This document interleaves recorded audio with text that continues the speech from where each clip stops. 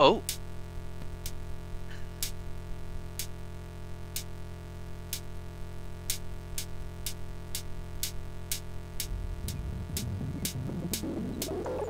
here we go.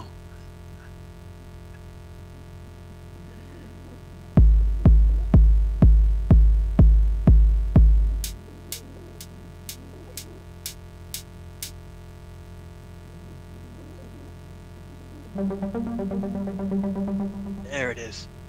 Hold on. We have to stop. We have to start over. I actually had half my shit muted and I didn't even realize it. Ah, So, forget it. you Cancel. know Redo. what? Show is starting over. Everyone, wait for me to restream in just a second. Just kidding. Let's go.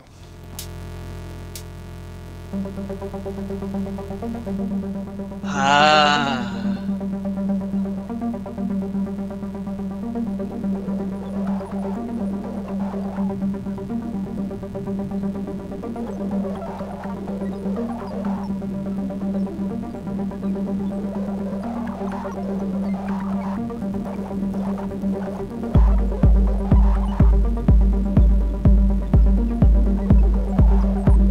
So much bass.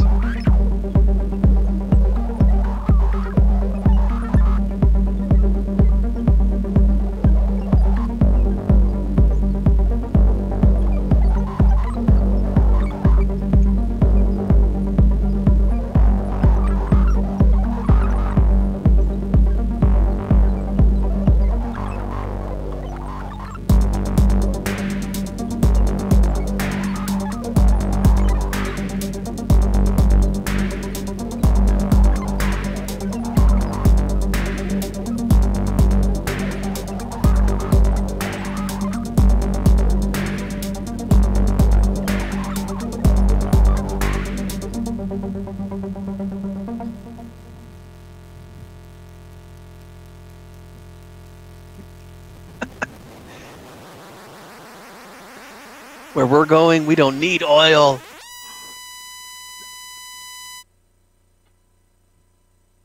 All right. Yeah. It ended with a Yeah, that's how I end stuff now. Cosmo is like completely stripped right now, so that was actually modular devices over here mostly, but Oh yeah, wow! So none of that was the Cosmo. none of that was the Cosmo. Wow. I didn't have time. I had to do some stuff last minute after I like tore it all down, intending to make a patch, and then I was like, while it's all torn down, I'll completely rewire my patch bay, which takes like an hour. What am I doing? Let's change the camera angle. I'll change the. Did we do introductions on this show or not? I forget. Yeah, I don't know. Hey, I'm Hex7. Welcome to What the Heck. This is Robbie. Yeah, this week we're I guess going to talk about unpatching things. I don't know. This is a great topic because I recently rearranged my case too, so we can dig into that. I'd love to explore why you did it and how you did it and your rationale for it. Like your criteria for evaluating if you've arranged it correctly or not. Okay. Yeah. So, am I too loud? I don't know. Anyway. No, you sound great. Okay. I'm gonna change the camera angle to the bad Cosmo angle. I don't think anyone could see anything on it, but I can at least point to stuff. So, I mean, the first thing I do is strip it all down. The plan is I'm going to probably pop out the maths and maybe the rample too. We shall see. In preparation for this case, I'm going to build very shortly once I get the parts. But one of the things I do want to do is actually swap out the GUR filter because I'm actually not using it that much with this voice. So I'll probably put that in another case, and I'll put something else that I'll actually use because I'm mostly just passing through it at this point. But I basically evaluate what I keep based on what I use. So there's a pretty rad glide here and a glide up here, and I really only ever use the base one regularly, so I think I could probably pop this one out and add another attack release envelope generator that I have about this size, because I do, or there's the glide, I do actually use this envelope generator quite often. I feel like I'm like one short regularly, so I'm just like using gate signals as for just straight to the VCA because I don't have any more envelopes. I've done that before because I have four attack decay envelopes, attack decay envelope generators, and I'm going to be honest, I wish I had six or eight maybe because it turns out they're super useful to do interesting stuff with. Like they're they say you can't have too many VCAs, but like in modern times with modules that have a lot of attenuverters built in, you can never have too many envelope generators. Yeah, I agree, and I mean I do have mass, and I could use mass as an envelope generator, but usually I'm using it for like worse things. Like I was telling Benjamin Izzo that very recently I was using it because I have the laser theremin, so I wanted to put the laser theremin in, similar to what we did, where I was using it. We were using like a something to gate it and an envelope generate, like make it pulse to the beat, right? And Hmm. the easiest way to do that for me wasn't running straight clock signal because that was very stuttery. I wanted like a little bit of an envelope, um, which I didn't achieve. But what I did do is run the clock into this clock generator up here, which is an analog one. And this one actually has a resize mode, which is pretty rad. Where A resize mode, you said? yeah, so I've got the clock on now, so I don't know if you can see. Let me look at the camera. Yeah, so you can see the flashing lights. I'm going to slow it down in just a sec. So you see how they're flashing right here? Yes. Um, if I turn resize off, they should be exactly 50-50, right? But if I turn resize on and I start adjusting it, you'll see it start swinging one direction or the other, right? Oh, so resize adjusts the just looks for like a rising edge. It doesn't matter how wide the clock pulse width is. Is that Right. what resize does? Right. So it's essentially changing the pulse width, so making it shorter or wider, because this actually has two outs, one on the on and one on the off, which is kind of confusing to say. But the trick is running both of these into a mass and combining them into one basically set of clock triggers. Um, so I ran my clock in here so that instead of this one, it was like triggering this button basically and resizing it so I could add really nice swing to it if I wanted to, but that was what I was using as a clock divider Yeah, I was because going it's to half say the speed. because it has a clock, because it the clock width affects when the rise and the fall or whatever. Yeah, You can create like interesting swinging effects with that. That's really really cool. That is an interesting way to create I remember talking to somebody about how there's a million ways to create a swing effect, and like you could literally have a clock thing that has swing built in, like Pam's, or you could put delay on your triggers, or your delay on your audio, which Pam's can do delay on your triggers, or yeah. but you can do delay on your audio and make it sound swung, or that's yet another way to do a swing effect, and that's awesome. And that was just because I didn't have a clock divider handy. So that was a fun thing. So I use just about everything in here. So I'll swap out a handful of things. Um, but I think I'm gonna have to do some thinking to figure out what I want to do with this panel. I might actually do more effects type things in there. So filters, data bender type stuff, your reverb or something. Um, but as far the most of the work I spent the time doing today was redoing the patch bay over there. And what I had done was I had pulled I had a bunch of basically cables going into there from stereo sources and then into that secondary stereo mixer and then back into here, so I can like do crazy things like normal them to double the signal and stuff like that. But I just wasn't using them, so I turned that into just for this show. That's all I use that mixer for at this point, so I can hear you and my music without switching headphones. Uh, Technology sucks. So I ended up pulling actually a ton of cables out of there that weren't being used, and reran the two stereo things that I use. I ran the Bit Ranger, which you. Ooh, hold on, let me. Yeah, what is that? This is the Bit Ranger.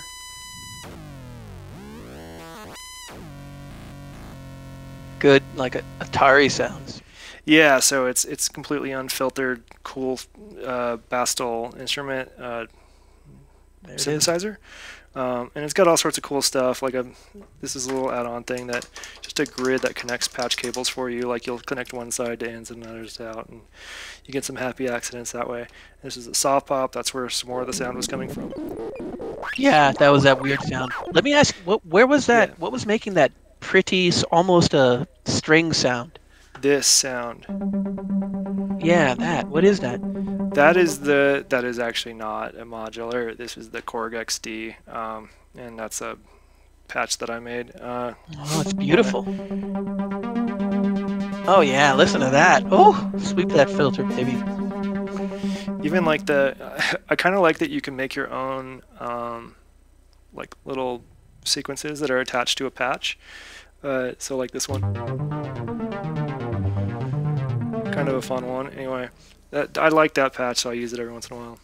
I noticed that like on the one hand, using a keyboard or a non-modular synthesizer is like easy mode, but I can't deny that you get really good results out of it.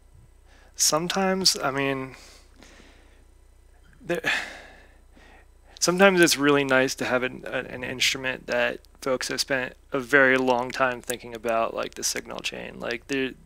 You get really good results out of the XD. That's a synthesizer that probably won't leave me unless I have to sell it for some reason. Like, I don't know. I love the sound of it. Um, the SEO2 also really rad, super bassy, but after Cosmo, I hardly ever touch that thing unless I'm like out of voices or something. So that one's probably gonna go. And you'll notice if you look at this camera angle, my here I'll go get. I can't reach it. I've got a leash on my head. The keyboard that was here is no longer here because I wanted to try using the Microfreak to control everything because it actually has a really nice mode in it to detach the keyboard essentially and send the MIDI out on a different channel that it's receiving. So I can actually send MIDI to the pyramid, and then on the pyramid I decide where that's controlling, so I can actually make it control itself or like make it control the XD. Oh, So like I'm thinking of using that as a primary keyboard. There's some kinks I got to work out because I just made that change. So that was another thing. Like I'm trying to figure out a better use of space. Like what do I really need? Yeah, hmm. based on what I'm using. And I mean it's just based on use. Like if I don't if I don't find myself using like a sub oscillator module on all of my voices, maybe I don't need two of them. That kind of thing. You know, that's the hardest thing I think is it's kind of like some people have this problem with clothing because they'll look at their clothes and they'll go, I don't want to throw away that shirt. It's perfectly fine. And it's like, yeah, it may be perfectly fine, but you haven't worn it in 2 years. You're not going to miss it. Like, make room for something else. And I think it's kind of the same thing with with a module. You're like, I love this module. It's great, but I never use it in any patch. It's totally fine. There's nothing wrong with the module. I just don't use it. So get it out of there and make room for something that you will use. That's hard to do.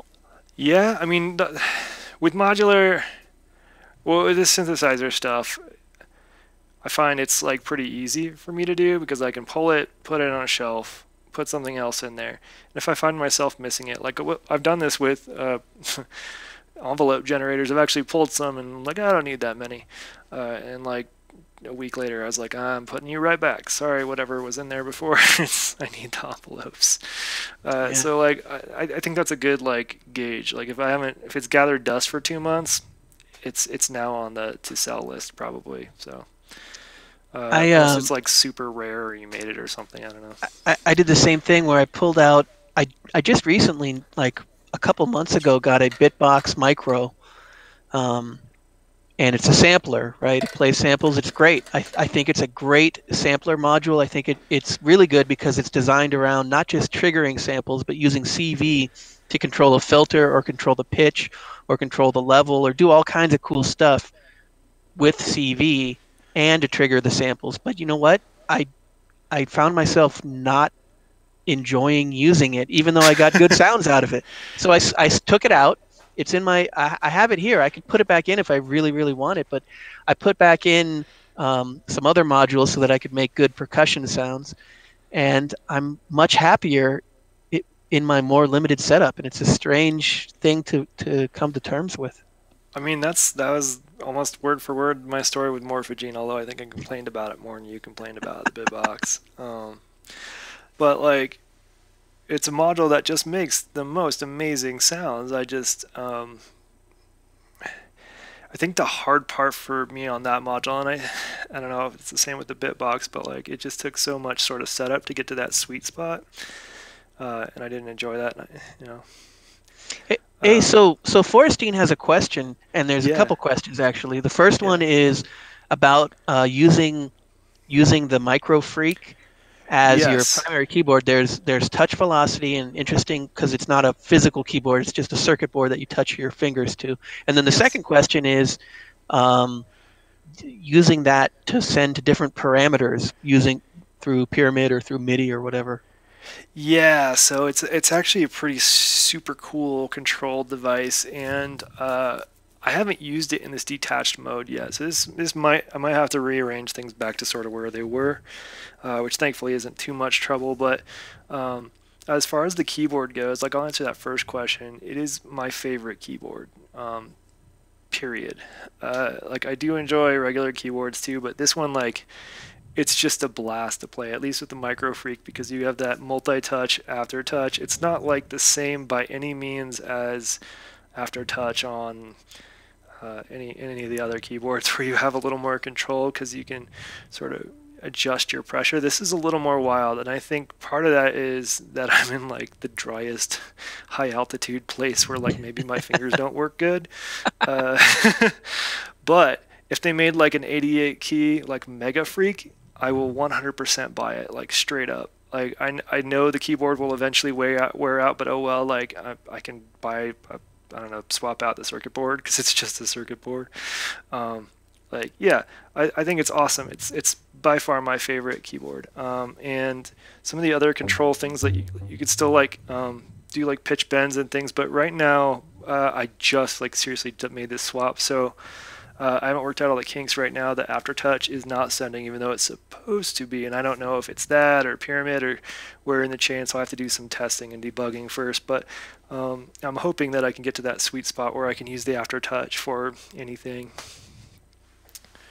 So I mean, it won't like none of the synthesizers I have like other than the Micro Freak have poly aftertouch, so it'll just take whatever the highest value is from the aftertouch. Well, the other thing I wanted to say about it wearing out eventually is that I think the Micro Freak is probably less likely to wear out than one where the keys actually have travel because those have mechanical things that can wear out.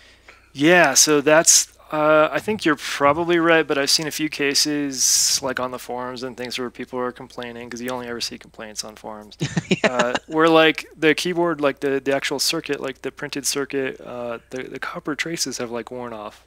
Oh, Uh, so I think that is probably the highest risk right there of it wearing out, and I don't see anything even close to that right now. So um, if it wears out, fine. I think it is the it is super duper value. Like they even just released an update for it that adds more like sounds and wavetables. You can add custom wavetables and I things. saw And that they just added custom wavetables, and I was excited yeah, when they released the noise engineering update, where they basically put a bunch of noise engineering modules in the Micro Freak. And now there's like custom wavetables. That's like that just happened today, I think, or maybe yeah, yesterday. it was. I don't remember, but I think it might have been yesterday. I don't know, but yeah, it was just happened. I haven't updated because I've had other things to do. But the noise engineering update was sick. Can confirm. I have actually like added some of their presets. Like on my Micro Freak, I was pretty proud that I deleted all the presets and made my own. But like uh, the noise engineering ones are sick. So you know, what are you gonna do? But another question that's kind of cool with it is it's got this patch matrix up here, similar to like I don't know, like a Cynthia or something, but it's digital. And these last three buttons I can set to be whatever I want. So if I like touch a knob, like I touch a button and then twist a knob a little bit, all of a sudden whatever is on this left side will control the vertical column. So like I can control like any of these controls with like an LFO. but I can also set that to CV, so it can take CV in and out. So I Mm. can it can accept CV to control whatever, or send it out. So um, th- it's pretty awesome. Like, yeah. Let's see, what else did the chat say? Keyboards can be yeah, keyboards can be rebuilt. Like, I'm not uh, That's like true. I don't think that's a problem in most cases, unless it's a huge That's true. expensive keyboard. Um, I yeah, very rarely use. I do have a micro brute, but I very rarely use it. And when I do use it, I typically only use the CV out. I don't actually do anything with it, and even that is very, very infrequent.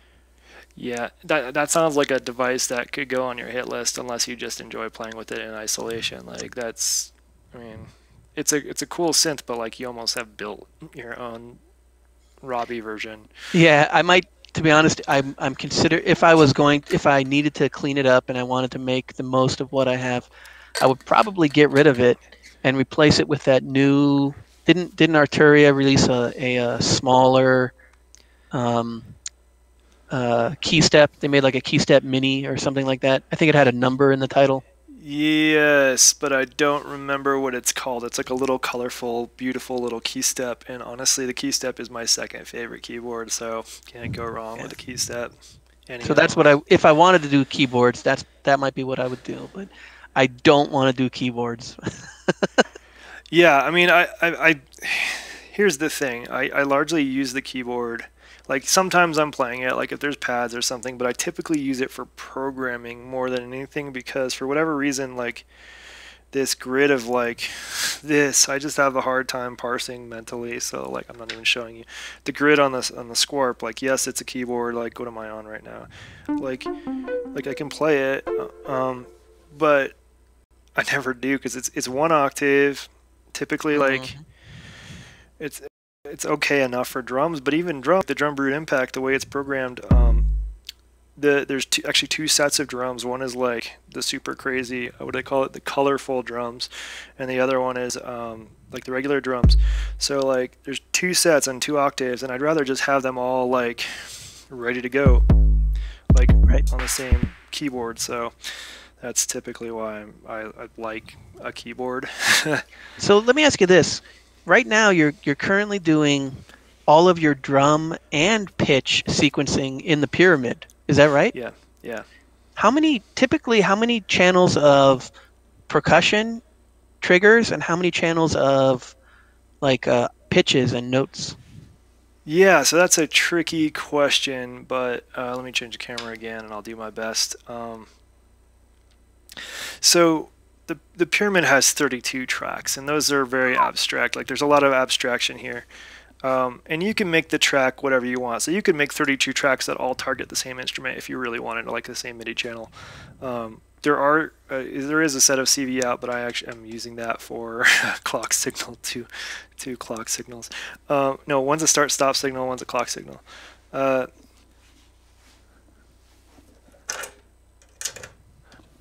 Fixed. Sorry, I just realized I plugged something in the wrong spot in the Cosmo. But the way I have it set up is like I just usually have one track per synthesizer, and you can set it so that when you make a new track, things are just sort of where you want them to be, like an init, like a nice initialization state. But one of the things I do really like is I actually have two tracks for the drum brute impact. So uh, that allows me to, like, typically the left one I'll do like most of the primary drums, bass drum, like the kick drums, those sorts of things. And the other one will be snares, typically. But sometimes, like, it's nice to be able to have something running, copy it, paste it in the other one, uh, or like do things like. Another thing, actually, the whole reason I did this, and I'm having a hard time vocalizing this, is so that when something is playing, I can go to the other track, and while it's muted, program a whole new drum sequence. And I do this all the time live. That I'm just guessing, like I can't hear it. I'm just guessing where things go. And then when I want to like switch real quick, I do that, and I just mute one and start the other one, and it basically switches to the next pattern on that second track. So that's typically what I do there. Yeah. I And wanted to Cosmo has I want six I wanted to ask tracks. about that. Interrupt to before we get to the Yeah. Cosmo because sometimes you change patterns, and it goes from.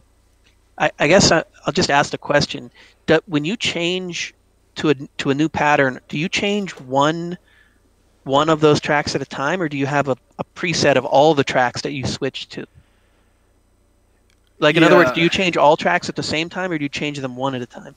Uh, Usually both. There's also 64 sequences, Wow. which you can think of like a sequence as sort of a mute group for tracks that also like has specific sequences within those tracks. Like each track can have the way I have this set up, I think 64 different patterns. Hmm. So in a sequence, I could say on the drum track, I want the second pattern. On the mini log track, I want it to be muted. Microfreak, I want it to be playing. And then when I go to the next sequence, I can make it dramatically different. So that's typically how I'll do drops and things because it can change everything at once. Um, That's very cool. I don't have that capability. I do it. I got to change all four tracks all at the same time. I only have four tracks. I change them all at the same time, and I make use of mutes on my mixer to make it interesting. I mean, 4 tracks is what you need. Like, really, that in my opinion, that's mostly what I'm using. It's just I have like I don't use all the instruments all the time. I'm typically using four. Like in this case, you can see there's like 6 things highlighted, and that's just 4 instruments. And I'm not even really. I don't think I even used one of them. But what I was gonna say is I'm doing the same thing. Like usually in the climax or where I'm like really feeling it, I'll jump into the track and I'm like doing things very manually, which is a lot trickier because can't really like switch different sequences on more than one track at the same exact time. So I have to like really uh, milk it. So like maybe I'll mute some things, get some hi hats going, play with the hi hats while behind the scenes Mhm. I'm switching sequences on a couple of tracks, and then I'll bring them back in. That kind of stuff. Oh, that's right. Because a lot of times you bring it down to just like a drum beat or one or two voices, and so you're actually changing the other tracks, but they're not Yeah. playing, and Right. then you're ready to hit them all at the same time. That's smart. Right. That's Right. really smart. Right. That's my workaround for that. Um, and I think that'll translate well to some of the sequencers we were looking at this morning. So Hmm.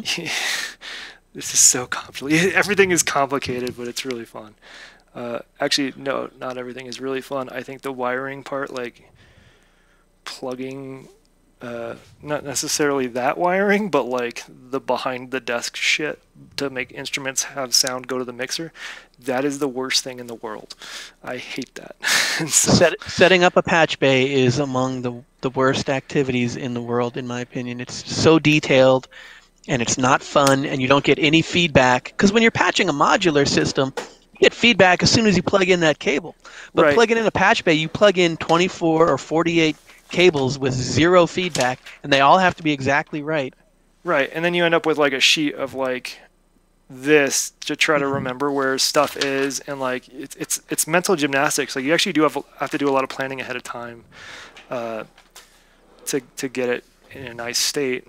um, Yep. and mine's extra horrible because I actually have it sitting right underneath my mixer because it's the same width. Um, but the cables I got are like the exact length to go up about like 4 inches, wrap around, and then go under to the patch bay, which means I have no flexibility. Like I can't lift up the mixer and like see what's going on. I have to like sort of have it lifted up halfway like the hood of a car and like sort of fiddle in there. Um, so yeah, do things better than me is what I'm trying to say. Don't make the same mistakes I did. Um, but yeah, I do I really do. like the patch bay though. I do not have a patch bay, but that's because I don't have a mixer. It's all in the box. So there's some flexibility. I when we got together for the 1 year anniversary, Yeah. um, it was interesting. I thought I had the ideal solution, but I have my output at line level is either two unbalanced 3.5 millimeter cables or one balanced headphone 3.5 millimeter. Mhm. And turns out that's not the only way that people are outputting audio. I mean, half the people output XLR.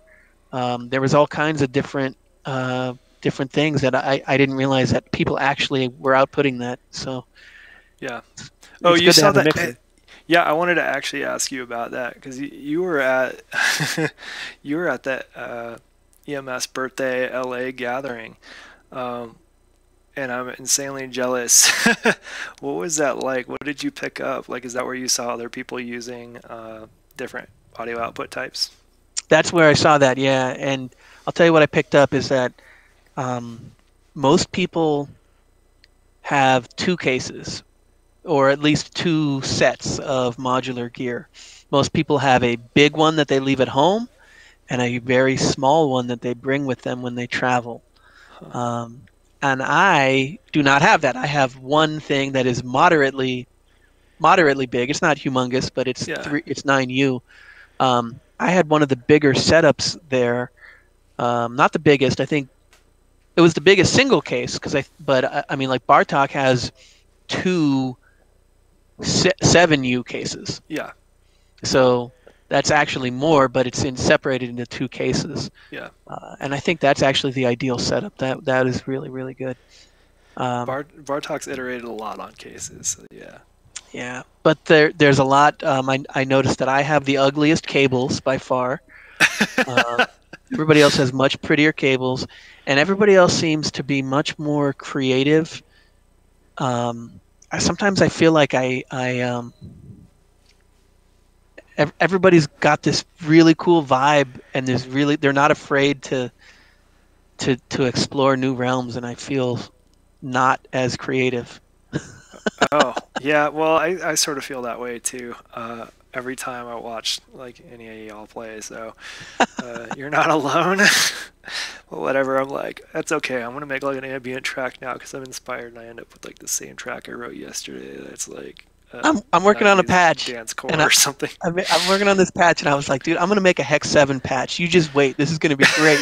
I'm gonna totally rip off everything. And guess what? It does not sound like something you would make. Well, we all have our own idiosyncrasies that make things sound the way they do. Um, I think that's a yeah, beautiful thing. I remember talking to I had a lot of friends that were into filmmaking, and one of the things that we kind of realized is you don't need to try to put a reference to your favorite filmmaker in your film. It'll just come through. yeah. And it's the same thing. It's kind of a similar vibe with when you make a patch. It's always going to sound like your patch. So just like That's feel free to try to imitate whoever you want and duplicate whatever you want. It's not going to sound like that. It's going to sound like your patch, and that's fine. Yeah, I mean, there's things that like, yes, I have a blank slate patch here, but for sure I'm gonna do the same bass voice I always do because I can't get enough of it. Like, what you don't see when I'm streaming is me just like turning on the bass and like giggling and like playing with the cutoff and like that's all I'm doing.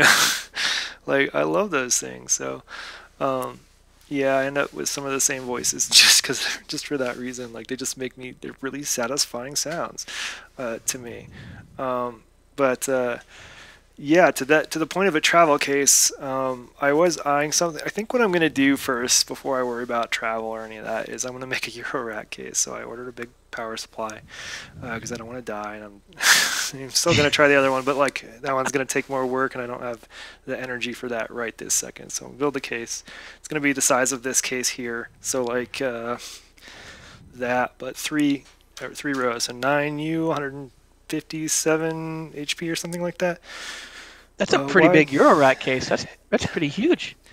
Yeah, so it'll be massive. Like the power supply I got is for like those giant cases, so it should be fine.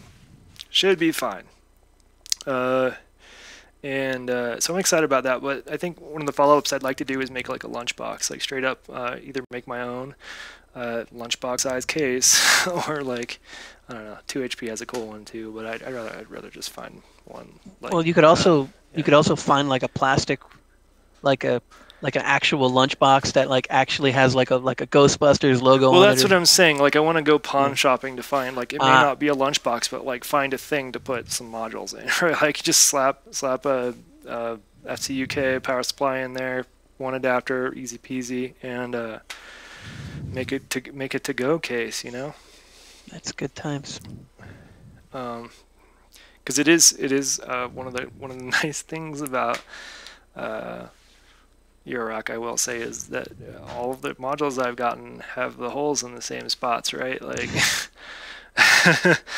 and that sounds trivial, but when you've got like wooden rails or even metal rails, like having the holes in the right spots is a big deal. So I didn't really do that with Cosmo, especially at the beginning. Like these holes are further down than these holes. They're different.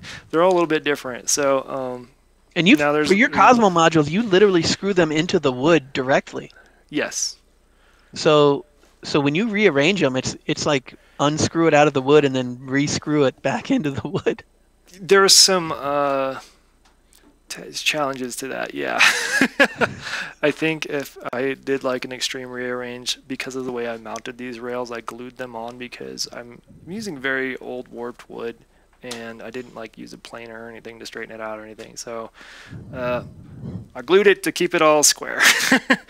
But that means that wood's there unless I feel like somehow cutting it out and breaking. Like wood glue is very strong, probably stronger than the wood I use. So I have to fill it in the holes and then maybe re-drill some holes if I need to slide things over. Like the worst is like an eighth of an inch. Hmm. Or even less, like because the screws want to slide into the hole. Anyway, that's the challenge with Cosmo modules there. But usually things lined up. Like I did rearrange one of these pretty significantly, and things like pretty magically lined up well for the most part. There's a couple modules that I think like this one that like are being squeezed pretty good from the sides, so it's okay. I did a big rearrange of my case, and it's basically the third or fourth time I've massively rearranged things without the modules themselves haven't changed much, but I've just gradually been refining the layout. And this time I got the layout in a way, and I started patching, and I'm finding that all I very rarely need the long cables. All I ever need are the tiniest 3 inch and 6 inch cables, which is amazing. That's great, and that's I mean I just ordered a bunch of cables from Bartok, but typically that's how my stuff works too. Like there's a reason like I don't know if you can see it, but like, the majority of my cables are are the Cosmo equivalent of short cables, so they're like a foot. And then I have a bunch of like 6 inch-ish cables, which when you have quarter-inch jacks is like mostly jack. Um, and my layout is pretty efficient at this point, so I don't need the huge cables most of the time. Alex, hey, how's it going? Hey, Alex. Hey, Forrestine mentioned turning the thermos for the lunchbox into a little speaker, but I wanted to Oh mention that yeah, that Stargirl, what's what's her company name? Winter Makes Bloom. Winterbloom made a module that is a speaker, Yes, and it's like an interesting speaker module, and I think that might be a cool thing to put in the lunchbox directly. I agree, and it's like it's like if you're talking audiophile, it's like a crappy speaker, right? But Sure. that's my kind of speaker. Like it's probably a piezo or something, but the module is beautiful.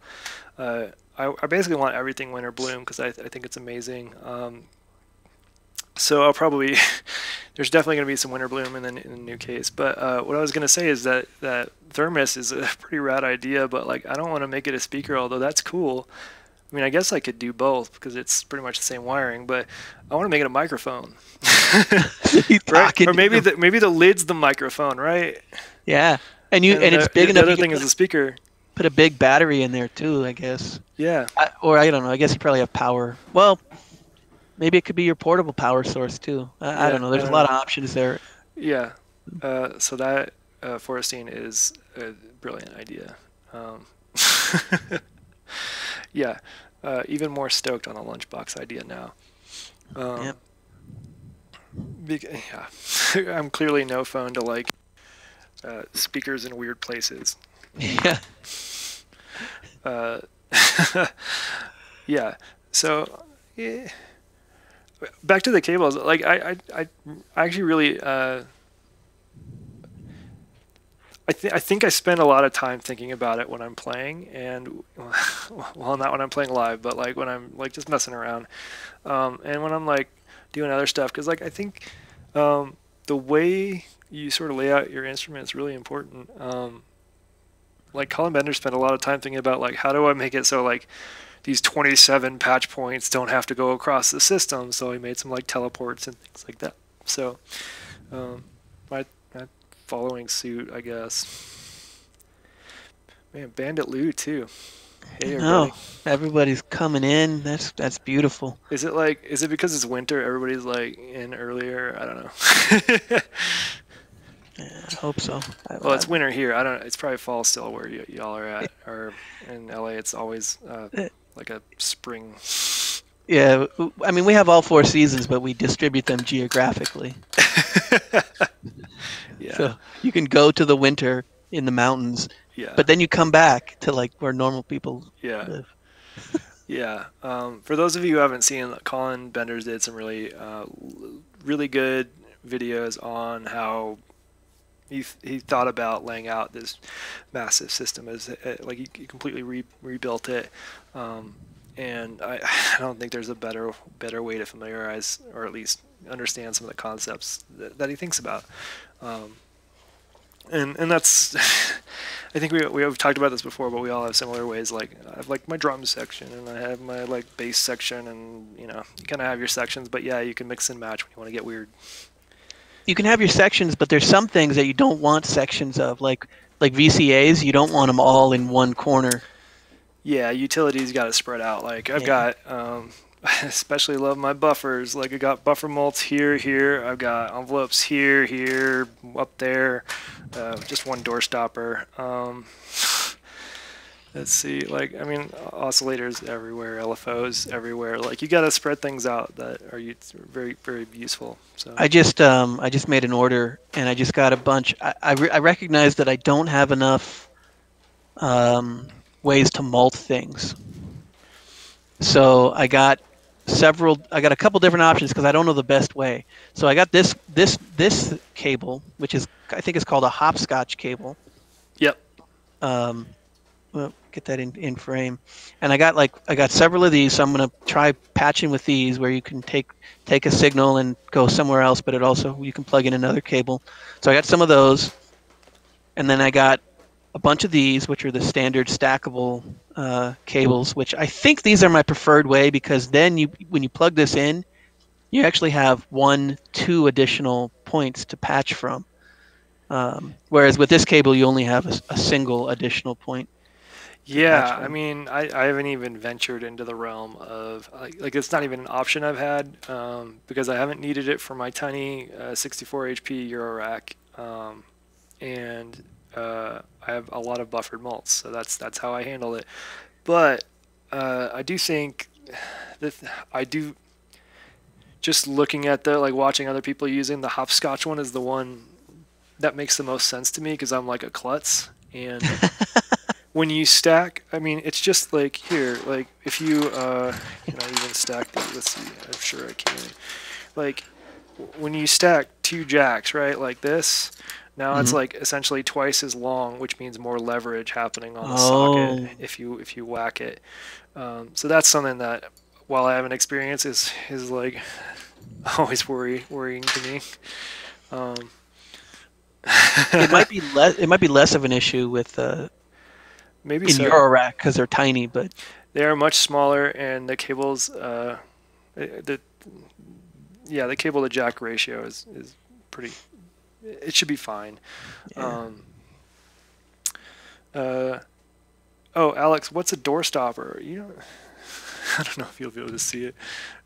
Yeah, let's zoom in real quick as much as I can. But Yeah. I have an ears module way down low that I've bolted a doors stopper right on the other side of the piezo, and it is the best CV manipulator thing. I enjoy the crap out of it, particularly for like really garbling samples. So that's what a Uh, door I was stopper gonna say is. you don't really use that for audio. You use it to get weird CV values. Yeah, I'm primarily using it for CV. And another cool thing that I like to do sometimes is I'll take I'll take it in, I'll put the signal straight into my bass filter, Mm. and you can like grab it and like pull it, right? Like just do this, and you get like the wubbiest wub sound. Like it's super cool. So Yeah, um, I've been experimenting with audio rate, just putting audio, any waveform, audio into filter CV, and it's like instant grungy awesomeness. So I yeah, can imagine that could be really good for that. yeah. And when I'm doing laundry, that's why there's still a jack taped to the side of it. It just adds a little bit of dirt to whatever you pipe it into. It's nice. Um, yeah. Well, actually, the dryer is louder, so I use the dryer. But you know what I'm saying. Yeah. I mean, in my opinion, get a shitload of piezo's and strap them to everything that makes sound in your room, and you'll be a happy camper with modular. All of a sudden, those things that used to annoy you, you're like, yes, the heater's on. Let's send that CV in. Like, it's the best. Um, yeah. I'm trying to think of what else I do. I mean, the door stopper is just super fun. Like I usually like if I'm using the rample a lot, like especially with vocal sound, like the Furbies. You've heard me do it a bunch of times with Furbies. Is this will mangle the pitch, which sounds super glitchy and cool, and then this I will have this other ears. I will set up to trigger the freeze, so it'll essentially stutter whatever it is. Oh, right. Very It's really cool. good for like the Amen break. Stuttering that is pretty rad. Yeah, the last time you did a patch and you used the amen break, there was some really cool. You were okay. Let me ask you this. This is about your last patch. So for I hope that everybody watching remembers the last stream you did. Well, Yeah, recently, yeah. you were doing some. It looked like you were doing manual triggering of slices of the amen break. Is that what you were doing? Pseudo manual, yeah. I mean, I was sort of programming it in while we were listening to it, but yeah, I was messing with that a lot, and picking the particular slice. Although for whatever reason, the fourth slice decided to stop working all of a sudden. So, oh well. Doing it live. It doesn't matter. Uh, the amen break is well, I was just gonna make the sound, but Oh man, it's not I'll plugged I'll say in. some words about it. It's from this song. Just a sec. Uh, I think it's called Amen, and it's from the '60s. And um, it's like there's this drum beat that the drummer plays, and it's super. It's like super well known um, thing. It's from the 1960s, I think. Anyways, this drum beat it has been sampled by like every hip hop person ever. It's that drum beat that you're listening to. It's the most sampled drum beat ever, and people slice it up and replay it and modify it. But it's like the most sampled drum beat of them all, and for a good reason because it's freaking awesome. Like the drummer is playing this amazing drum solo. It's the best. Like you can't like the snare, like everything in it sounds so good. See that last one's gives up sometimes. I hope my SD card isn't failing, but I have it backed up. It's fine. Yeah, there's Um, yeah. Alex says there's literally documentaries on YouTube, and it's like, yeah, yeah, because it's that important. It's been sampled. It's it's insane. It's like it's almost like its own. It's kind of like the music equivalent of the Wilhelm scream in movies. yep, If you know what that yep, is, yep. that one scream that you always hear in every movie. Yes, yeah, and that's. I mean, it's everywhere. Like if you you'll start recognizing it, especially a lot of like rave music, all sorts of hip hop, like everywhere. It's a sick sample. Hmm. Um, and yeah, like Alex said, there's documentaries about it. Um, yeah, so I'm not gonna walk over there. It's one of my favorites to use. I try not to use it all the time because I mean, it's repetitive to me. uh, but there's a lot of other good samples on there. I think one of the things I'm going to start doing with this next patch that I do is actually pick like a nice sample pack from it that I haven't used. Like there's a lot of like more melodic stuff in there that aren't amen breaks or drums. So do find something weird and manipulate the crap out of it, and then add some other instruments and have a blast. So that's what I want to do. That's actually why I got my sampler is yeah, I wanted to explore samples, but also because I got this I kickstarted this project called the Oxy One. It's this big controller. It's like a big array of buttons. It kind of looks like a deluge, but Yeah, um, but it's has way more CV out. But it also has MIDI out, and it can do chords and bass and this whole thing. yeah, And I don't have a way to do like polyphony in a single module with my setup. So I got the Bitbox Micro because it can take in MIDI and do polyphony. So if and when that thing ever is delivered, because I think I kickstarted it before the global chip shortage was a thing. So hopefully they're able to deliver on time. I'm straight up waiting on like 3 to 5 like music related things that I ordered in like 2019, which is Yeah. fine. Like I'm not. It sucks to be those companies just as much as it sucks to be us waiting. Like probably worse for them because they get all the hate mail and stuff. But yeah, so I mean that's a cool. I'm surprised at you getting a controller that's separate from your modular, which is kind of cool. But I do remember seeing it; it was pretty rad. Uh, but the sampling, man, I just there's a lot of workflow I just don't enjoy around it. Like I enjoy manipulating the samples. Like I really enjoy manipulating the samples, especially like the Korg Volca sample is sick. Like it's awesome to play with. The controls are really fun. It's fun to just like you can do it by itself, like and be happy all day. But putting a sample on there is like nightmarish. Like trying to bring things consistent. Like it's just I didn't enjoy that at all. Whereas the Rample came with like a stacked SD card. Like they got a bunch of really cool people that made really cool sample packs. Um, and that's all I want. I just want someone to make SD cards full of random groups of samples, and I will buy that. I don't want to. I don't want to like subscribe to something and have to like.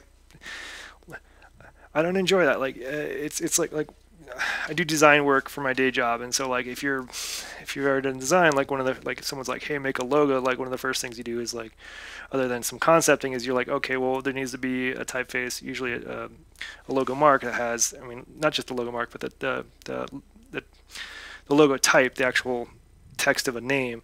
So you start looking for typefaces, and you might scroll through like 6,000 of them or some horrible number, right? That's how I feel about samples, but way slower because you actually have to listen to it. Like I can skim like 27 typefaces in a fraction of a second. I have to listen to a sample to know if I like it or not. So I don't ever want to like dig through a sample library to find the things I like because it would just take ages and I wouldn't be that satisfied at the end of it. I just want someone to make a cool SD card that I can buy and plug into the Rample or That's whatever device. that's the same kind of reasoning is why I liked the Bitbox Micro, even though I took it out of my case like an idiot. But I like it because I don't do anything special to get to record onto the SD card, but I can do it in my case. And in fact, I did do it in my case. I plug it in, I record it, and I can trim the beginning and trim the ending all on the Yeah, module in the yeah. case. The workflow is like patch your modular, okay, go, okay, it's on there. And that's what I wanted. I didn't want to have to like use basically I didn't want to be forced into using a computer to record it into a DAW and then export it in this whole workflow thing. And that's the thing I've had to do, like adding my own samples and things to the Rample, which I don't love. I mean, drop it into like we got some conversion programs that make it slightly faster, but you still need to like trim it.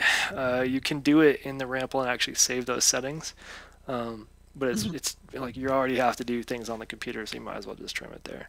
Um, like I don't like that workflow. I did sort of like the sampling workflow with the Morphogene. It was similar to what you said. You pipe things into it, doesn't matter. Records the thing, stop, go, chop it up, have fun, and that works pretty well. But the thing that I just never jived with is like if I pipe in like my cool a lead sound or something, like then I just have like a chopped up version of a lead sound, and then when I play my lead sound, they just sort of mix in and get muddy, and I don't like it. Yeah. So it's just not good Yeah. at it. Is the problem. Um, I was never like happy just letting the Morphogene be the center of attention, and it deserves it. Yeah. That's hard. It's funny. You mentioned an interesting thing, like in visual art.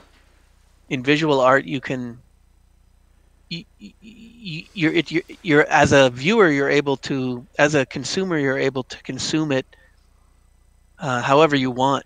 Because like I'm imagining like you said typeface, but I'm imagining a painting. Yeah, But like if there's a painting on a wall, the artist can't force me to look in the upper left corner for any right. amount of time, right? Like I choose what I look at when I'm looking at the painting. Yeah, But with this with music and with the synthesizer and with samples and whatever, there's this element of time, and because I control it, it has to unfold over time. I can force you to listen to something for a certain amount of time. So there's kind of some control there, and I kind of like that. That just there's popped into my some. I head. mean, I tend to do a lot of like. Well, my whole track is like 8 bass lines, right? I notice you have a lot of times you have two or three bass lines Yeah, at the same time. yeah. I like the way they play together, and usually there's enough variance in the voice that I don't know. I just like the sound of it. But when I listen back, like when me playing live, I'm like, yeah, this is what people are paying attention to. I'm controlling this, and then I listen back and I'm like, oh, that didn't come through. Like this other thing is what it's still good, but it's like the other thing's still taking my attention, which is kind of cool. So like, yeah, there's some truth to that, and like another thing I find myself doing is like trying to figure out without like four to the floor. Um, Nice methods that tell people, like, give them some affordance of when a sequence is starting and ending. Not necessarily when I'm stopping playing it, but like when it's repeating, right? There's that point. Because it's really jarring to me if I've got like a drum sequence going, which happens to me all the time when I'm messing around, just like slamming buttons together, um, where I lose where the beginning of it is. like, like all of a sudden, like mentally, when it shifts, like the what I'm hearing as the beginning of it is like 3/4 of the way through the sequence, and if I like change at the end of that sequence, it's really jarring for me. I've Uh, had uh, that. I've had that before also. Yeah, where you because it's playing back on a loop, your ear starts to think that three-quarters of the way through it is the beginning, and then when you right, switch a sequence, it's like changes at a weird time, and you're like, oh, I didn't expect that. right. Yeah, Forestine and affordance is typically it's not talked about in music, but it's a design thing. But it's something that gives the user or listener some clue as to what's going to happen. In this case, like if I've got like a bass line going, I can do a few things. Like I might at 3/4 of the way through a 16 note sequence, I might stop playing notes. So that's like the first 8 notes, and then it's just silent, and that gives you a pretty clear idea that it's going to restart again, like where the beginning and the end is.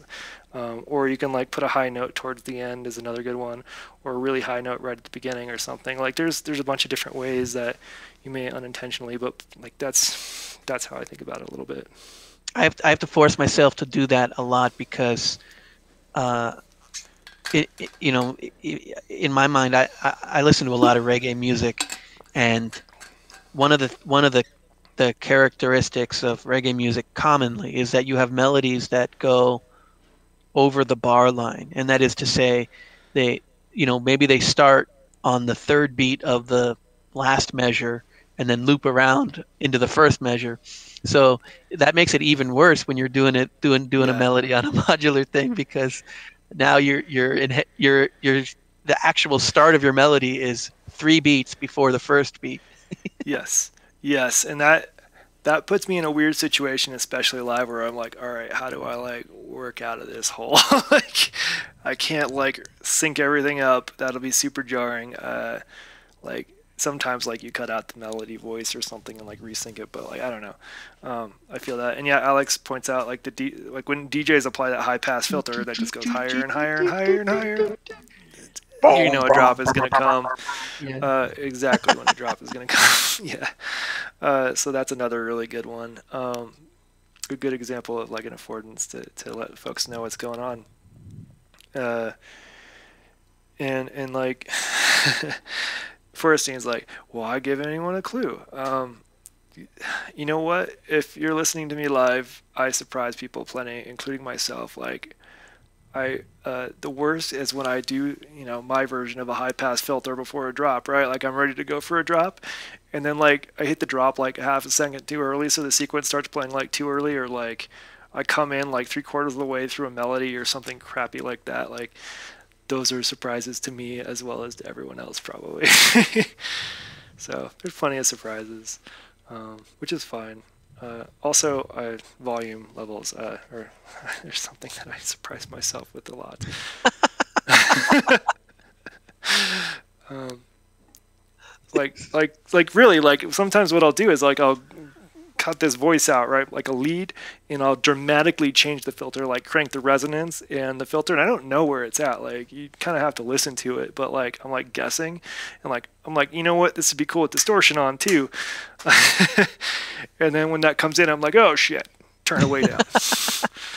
uh, so yeah, thankfully, I mean, I get it blasted through my headphones real loud, but like I think the clipping handles it for y'all a little bit better than that. Oh, Alex brought up a good, I mean, that's an awesome technique right there. He says that what you can do is you can apply the high pass filter. So gradually turn up the high pass filter on the drums only, right? So you start losing the kick right away, but some of the snare remains, and then it becomes basically hi-hat only, right? Then you Yeah. fade out the bass line, and then you bring everything back and add in the new bass line, and it's an awesome transition, awesome, it's an awesome milestone for the music. That's an awesome technique. That's actually something I'm going to play with. I mean, well, not that specific, but what I was going to play with was actually running drums through the Icarus, because that's my only real modular high pass filter. Um, just to try stuff like that. I don't know how well it plays with drums yet because I haven't tried it. So I'm sure it's going to be the friendliest drums ever.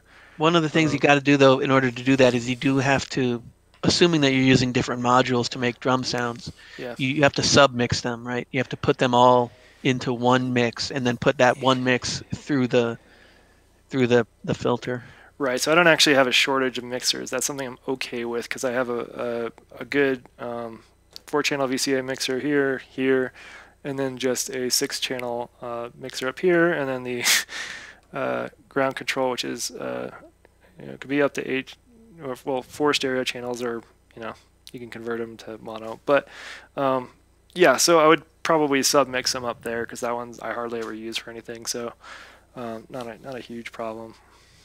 But yeah, because I do want to run this through it because I do use the ramp up primarily for percussion and definitely the drum brute, which actually if they had included a high pass filter on the drum brute, that would have been sick. Or That would any have been really filter. cool. Well, isn't there one that has a filter? I thought uh, but not the impact. The regular drum brute has a low pass filter. I thought it might, but honestly, I just was not stoked in, about the sounds on there. instead of the because the drum brute impact has like a drive, right? Yeah, Yeah. yeah. And I can also do mixing in other ways. Like I've done plenty of like bodgy mixes. Yeah, so Haji mixes. I like yeah, that. I like that. like running 2 channels into this GURV filter, which isn't calling it a filter is weird, but like that kind of mixing where it's it doesn't sound the best if you're looking for a clean mix, but it does work. Let's see what else. Florestine's still freaking out about the affordances, and I think this talks to a deeper philosophical approach to what music is, because um, at a fundamental level, music is about um, balancing satisfaction of expectations and defying expectations, and that balance is entirely up to the composer, right? It's up to you to decide how many expectations you want to satisfy and how many expectations you want to defy. And I think if you go in either direction too far, I think you end up with something that is not enjoyable in any deep way. Right, like jazz music. Um, It's not enjoyable in any way. I'm just No, kidding. I mean, you could make the argument like on like okay, I'm generalizing here, but like on one end of the spectrum is like the worst, crappiest, generic pop song that Yeah, has nothing interesting in it. It's completely predictable. It's completely boring, and you hate it because it's like all it does is set up your expectations and then yeah, completely satisfy them in boring, mundane ways. yeah, But on the other end of the spectrum, you've got like maybe I'm just going to pick on this. I'm going to call it free jazz. Um, even free jazz isn't the best example, but just imagine that's a sure. good. It's I got to point to something, and it's really difficult to enjoy because you don't have any framework. So it just kind of happens, and you go, well, there was a lot of sounds in there, and wow, that guy sure is technically good at his instrument, but you don't really enjoy it. That's how I was. There was some truth to my like. That's how I feel about like some experimental jazz and things. But there is jazz that I really like, but there's some that I just can't listen to because it is completely chaotic, and I need my like predictable pop chorus or something. Uh, and like to your point, like a boring pop song, like even a really good pop song, like there's always a pop song that everybody likes that you're like, okay, that's pretty good. They did a good Well, job. they're It's good because surprising in some way. they're good because they have some element where they defy your expectations in a new and Yes, exciting way, and you're like, I yes, like that. Yeah, yes. But when you listen to it 20 times, all of a sudden that track's like not usually as good as the first time you listen to it because you know everything that's going to happen. that's right. That's right. It's why like if I'm working, I try to listen to music I've listened to before, or like really mellow stuff. Um, because if I listen to new stuff, I'm paying too much attention to the music. Like it's too much in my focus, I guess. Here's another good example that I've heard. A lot of people are familiar with this song that goes like this: "Baby shark, doo doo doo doo doo doo, baby shark, doo doo doo." Have you heard that song?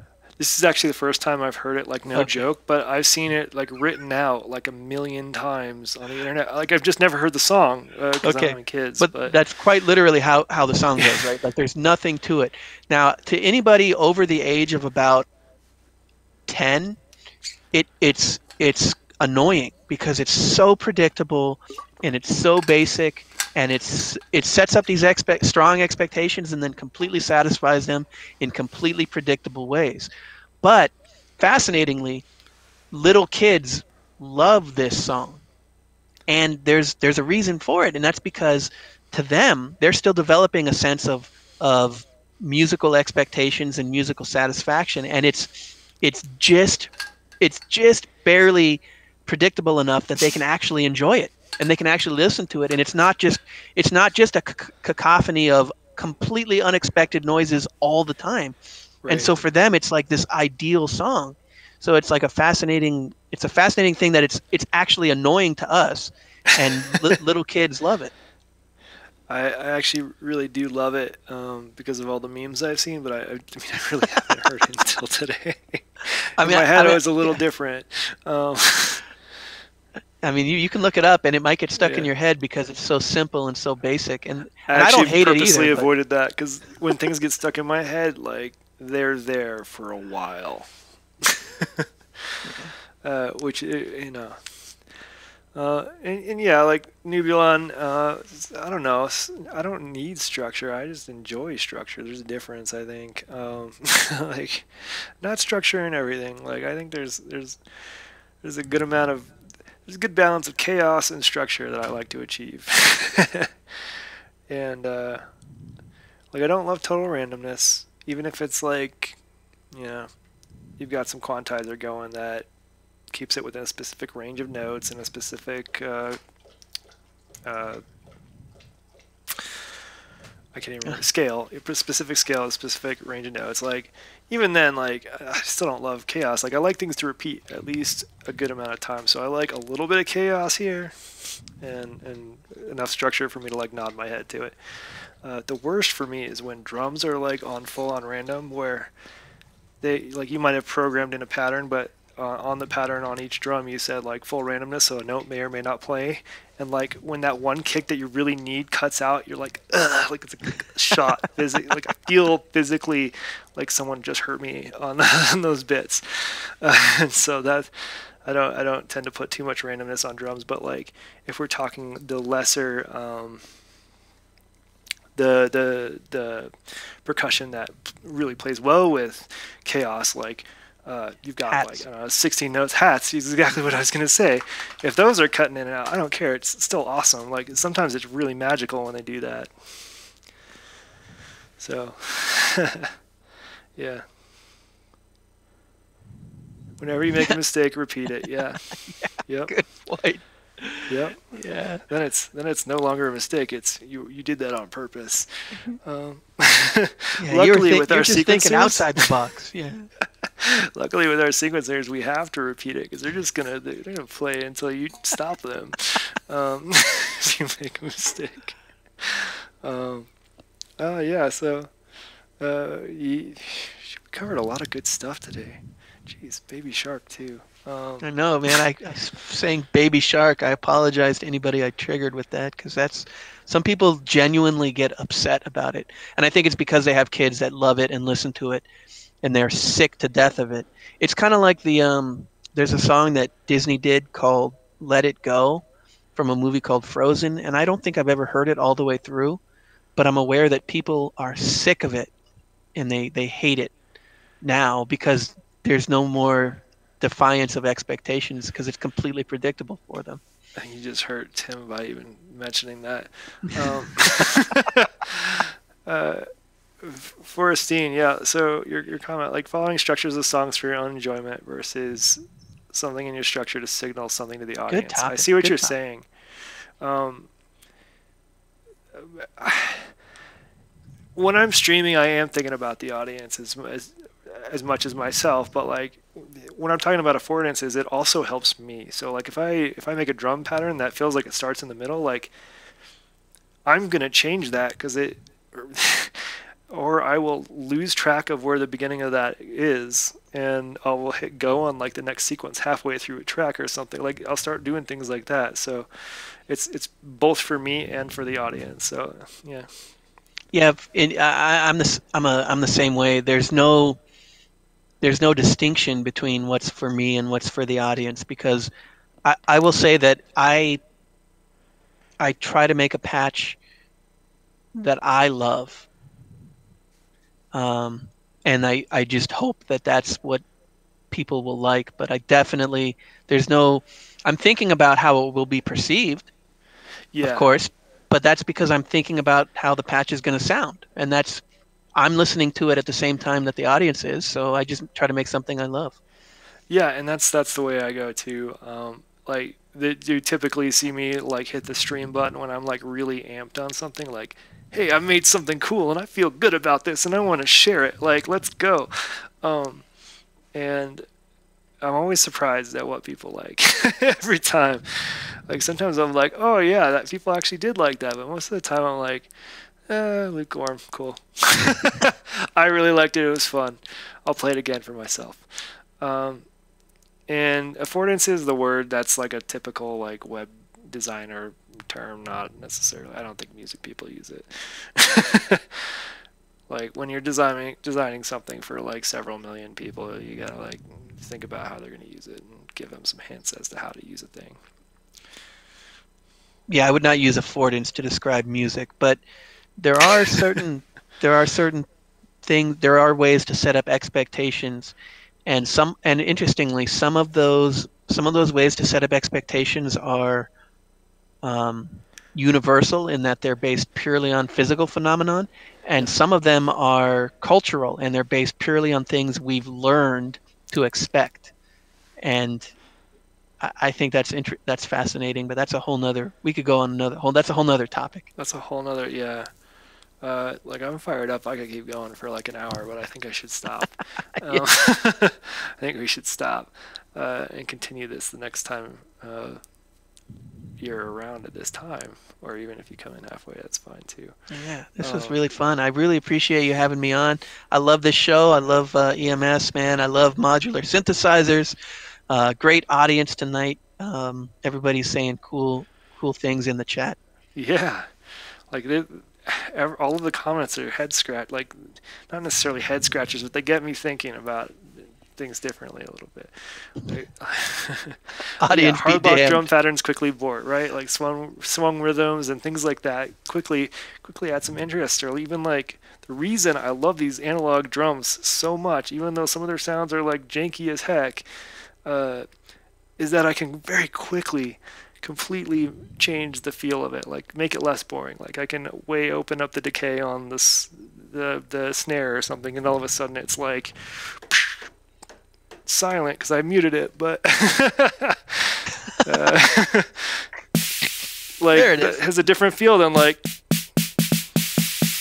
and that's like my equivalent of the high pass filter is opening that up every once in a while. But like, Yeah, that's the number one reason why I'm if there's one reason why I'm happy I got rid of my sampler and put back in other modules is now I can tweak the sound live beyond just pitch and filter. I can actually change the sound because I'm synthesizing it live. I love that. right, and the rample is one that I don't like. I can change like what pitch, bit crushing, filter, freeze. Like those are all really cool effects, right? But the way you do it is like I hit the freeze button, and then now all of these knobs control the freeze on each track. So I have to like Oh, you can't really go do it with back to. CV? I can do it with CV, so that's primarily why I Oh, do it with CV, okay. instead of like just reaching over and cranking up the decay or something, you know. Yep. Yep. Yeah, I Uh, can reach over and crank the wave folder on my Basimilus Ateritas and suddenly it gets more awesome. yeah, that thing clearly is going to make it into my next rack because It's I such very much enjoyed it. Like I think I'm going to do different things than you with it, but I learned a lot playing with it. The what what the 2 nights in the hallway. I wish we had gotten together during the day and actually just sat down and kind of hung out, and you had a chance to poke around on the rack. That would have been really cool. But I was actually quite tipsy that one day, middle of the day, so I'm sort of glad we didn't. A competition required drinking. Um, ah, it was a soldering thing. Let's see. Let's see. Actually, I think about hex music. Let me find. Yeah, I mean, I think music, like most art, unless you're like the folks that architect the next pop artist that makes it big, like for the most part, music is fairly intrinsic. Like you're sort of making it for yourself to have a good time. And yeah, you're thinking about the audience a little bit too, but yeah. When is the next stream train? That's a good question. I'm probably game to do a caboose sometime this weekend, but I don't know what day because I think I've got to go to a training on Saturday or Sunday. So I'll figure that out once I get a date lined up. But I would do a carriage, and we can extend it into a train if any of y'all are interested.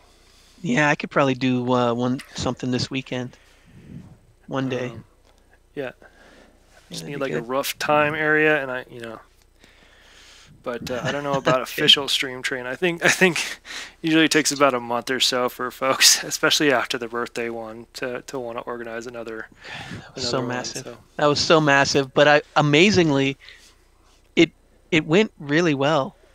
Like it oh, was Sunday is Halloween. oh, crap. Shoot, I totally blanked on that. I'm not going anywhere, so yeah, maybe I'll play some spooky stuff for y'all. Yeah, we got used to not going out. Maybe there's a Sunday stream train. Maybe that's what it is. Yeah, I don't even. I'll dress as like I'll dress as Robbie, shave my face, put on a flannel shirt, good to go. It has to be a button down. I always wear Yeah. button down Oh, collars. That's the I do have thing. a button. I do have a button Yeah. down. Yeah, yeah, I like the high collared continental kind yeah. of shirt. Let's Halloween. Let's scream train on Sunday. Hell yeah. Ooh. I can't even make the sounds I want to make because there's no wires in there yet. Uh, all right. Um, Robbie, you want to play us out with some Baby Shark? Baby shark. All right, all right. Play, Let's turn. please out. I don't got my audio hooked up, man. Let's Let's see. hear it. You had such a fun little patch. There it is. Yeah, what I did was I totally like killed the pitch, but like, let me change the camera angle. This thing is just so much fun. Like it's essentially it's a low frequency oscillator that's essentially the clock speed, a VCO and another high frequency oscillator that sort of play together like almost like an FM sort of effect. Yeah. There it is. Yeah, see, that's totally like an FM kind of weirdness. But there's no filter, and then down here is the essentially a clock divider or multiplier. Actually, it's a multiplier, data divider bits, whatever. So this allows me to like change the pitches and stuff on a sequence, so I can do all sorts of cool things and mix things around. So it's really nice. I wish I had a little filter, but it's great for what it is because you can get some really cool stuff. And what I was doing was, so I've got like this sort of sequence going, right? And then if I hit, let's go to where I'm not playing anything. If I hit play, now the clock is syncing. You can hear it kind of messing up. Yeah. Right, so you sort of find a sweet spot. Like, It right? creates You almost like a have like rhythmic, some swing, yeah. Yeah. right? That sometimes breaks and sometimes doesn't. And then you just,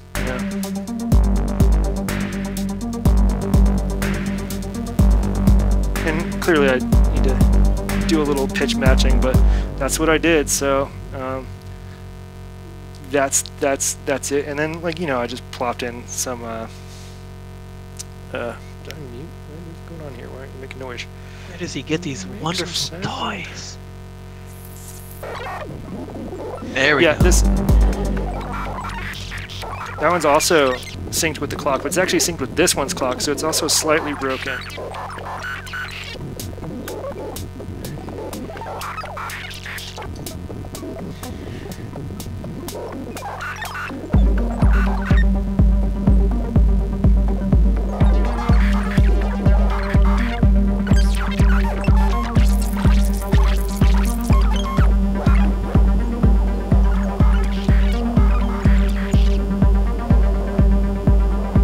Anyway, have a good night, y'all. Thanks for watching. Thanks for watching. What a fun night.